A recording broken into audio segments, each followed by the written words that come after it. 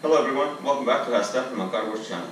And just like I promised on the previous series that I just finished, titled How the 4-Stroke Gasoline Engine Works, I'm going to explain today, and I'm actually going to be breaking it down into two, because this one right here is the older setup, the one that has push rods. I'll explain to you what that means in a second.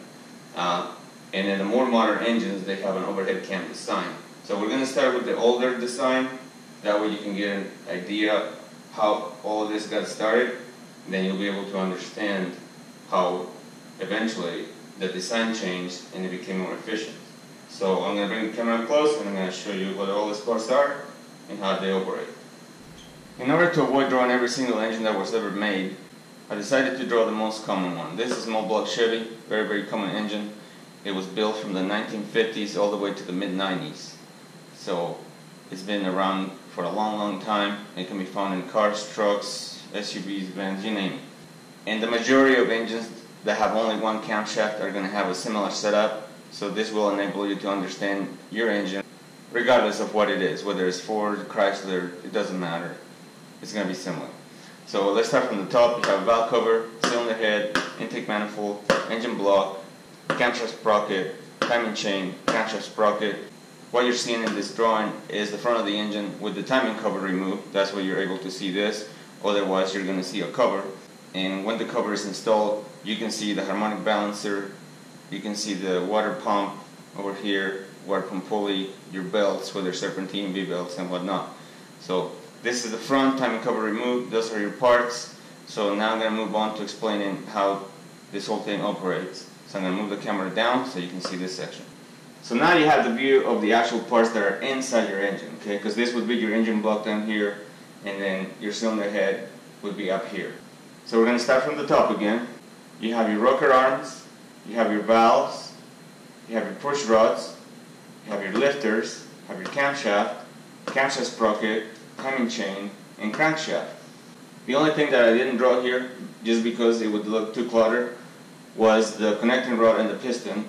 The connecting rod is attached to the urinal right here of the crankshaft, and as the crankshaft rotates, if you watch the previous video, you can see how it moves the connecting rod, and the piston is directly attached to the connecting rod with the wrist pin, so it moves up and down to enable the air and fuel to enter the cylinder and compress it as it goes up. So let's start with the sprockets, okay? The camshaft sprocket is going to be twice the diameter of the crankshaft sprocket. What that means is the crankshaft is going to turn 2 revolutions to 1 revolution of the camshaft, and that's going to enable the perfect timing of the valves. On the camshaft, you're going to see lobes right here, the cam lobes, and those are the ones that are offset. Like for instance, if you see this one, you see how this is lower than this one. That's because the offset part of this one is on the bottom, and the offset part of this one is on the top. And these camshaft lobes right here are the ones that determine the lift and the duration. When it comes to the opening of the valves, the lift is done by having a hill on the camshaft lobe. The duration is making that hill longer. So the hill of the camshaft lobe is going to push the hydraulic lifter up, which in turn is going to push the push rod, and the push rod moves the rocker arm as it tries to go up. Since there's a stud here that the rocker arm is bolted to, over here in the cylinder head, it has nowhere to go, so it has to tilt. When it tilts, it pushes the valve down. And if you see here, I drew it in a way to where you could see how these are about the same height because they're closed. And when this went up, it pushed the valve down. And if you remember, the way it's set up, there's a cavity where the air and fuel come in through the cylinder head to fill the cylinders. And then when it goes back up, it's completely sealed just like these are. So with that in mind, it's very easy to understand that to make more horsepower, you want to have long duration, meaning leaving this valve open for the longest time possible, and you want to have higher lift so you enable more air and fuel. So now that we know that we want to have a lot of lift and long duration, let's see what could be a factor when it comes to creating lift. Here, I just didn't draw it earlier so it wouldn't look confusing. There's a spring, a valve spring. Okay, just like that. and then obviously they're all gonna have it. I'm just gonna draw two, okay? Two springs. So you can only go so high on lift before you cause what they're called a coil bind, which coil bind means that the coils touch each other, and if that happens, the coil spring would break, it would bend the push rod, you name it, it would create problems.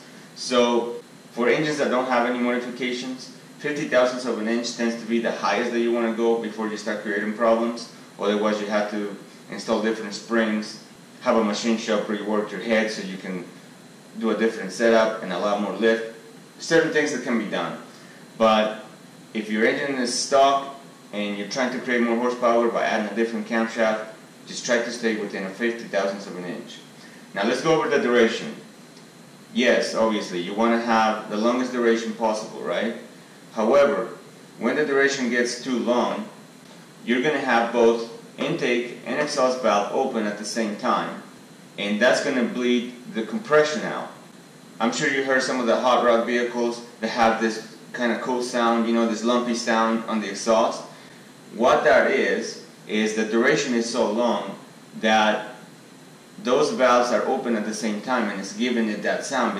So why would those engines allow such a thing, right? To have both valves open knowing that they're bleeding off compression.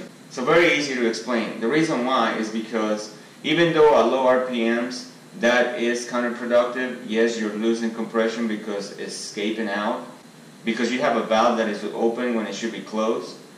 But once you start going in the RPMs higher, let's say 3,500, 4,000 RPM, 5 or more, at that point the engine is spinning so fast, everything is happening so quickly that it's not even noticeable anymore. And that becomes an actual plus. So if you're thinking of adding horsepower to your engine, and you heard somebody telling you, hey, let's just put a wild cam on it. That's what a wild cam means, right? It's got a longer duration and a higher lift. In order not to drag this video forever, I'm going to leave it at that.